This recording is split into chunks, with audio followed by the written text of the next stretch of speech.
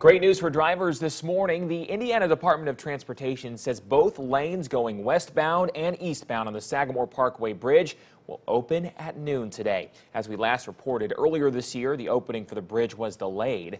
The westbound stretch over the Wabash River has been closed since April for resurfacing. It was supposed to be finished in early August. Debbie Calder with INDOT says the project supervisor has tested the roads, and she says they are within INDOT's tolerances and will be ready to open today. Calder says drivers will still see minor construction activity until the contractor wraps everything up. Crossing lines will be painted on before the lane opens later today.